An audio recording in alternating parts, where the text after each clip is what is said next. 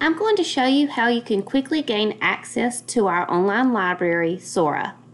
The first thing you're going to need to do is to log into your computer, Chromebook, or personal device using your Bullock County account. Now there are two different ways to get to the Sora site.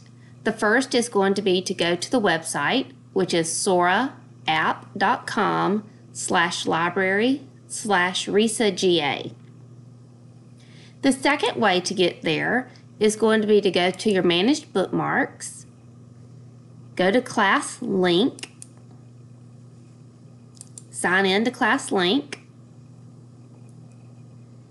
When you see this screen, you're going to go to Educational Resources. Then you're going to scroll down to the Sora icon.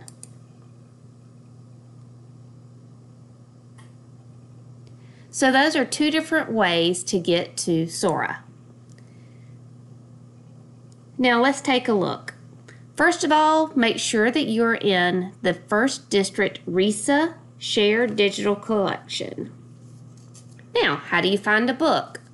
For starters, we can go here to search for a book. Let's do some popular searches. I know that Harry Potter is a popular search with our older students.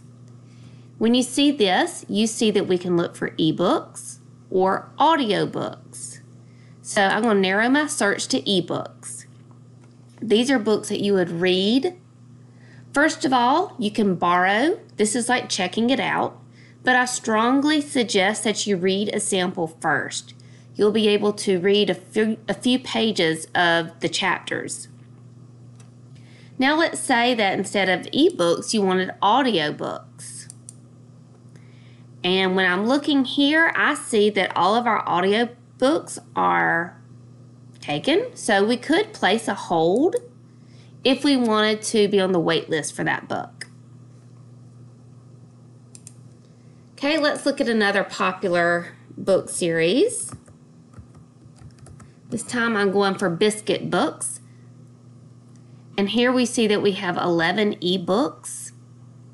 So again, we can borrow this book, we can read a sample, or we could add it to our list. I'm going to borrow this book. Oops, it looks like I've reached my limit, so I'll have to turn one in before I can borrow it. You can only borrow 3 books at a time. So let's go to my bookshelf. We were in Explore to find our books to search. Now when we go to our shelf, we see what I have. I have checked out these 3 books. And if I want to open the book, I'll get to where I was. Here are my options. So I can renew my book, I can return the book, or send the book to a device. So I could send this to a Kindle, but I want to show you how to return a book. So I'm going to click on Return the Book, and you just click Return. Now I have 2 books out. So I'm going to go back to Explore to show you how you can check out a book. Again, I'm going to go back to my Biscuit book, and I want to borrow Biscuit Goes to School. And here it is. I've borrowed this book. So now I could read the book if I wanted to. It's going to be in my bookshelf.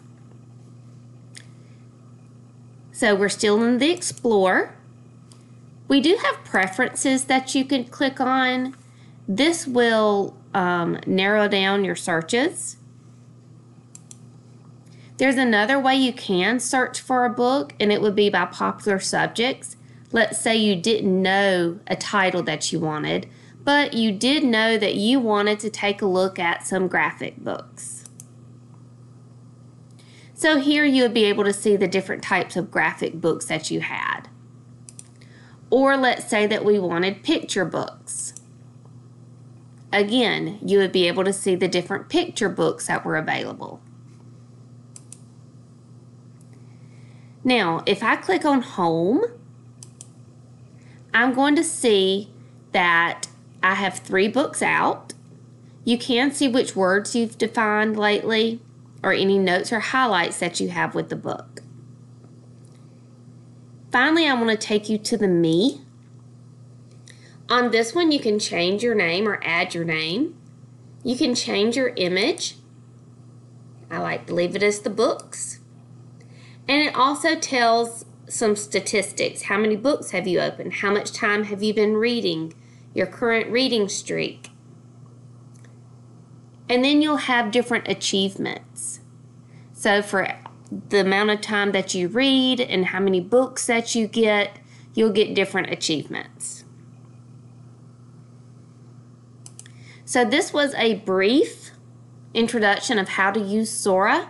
So I hope that you use this and explore and check out some great books. Happy reading!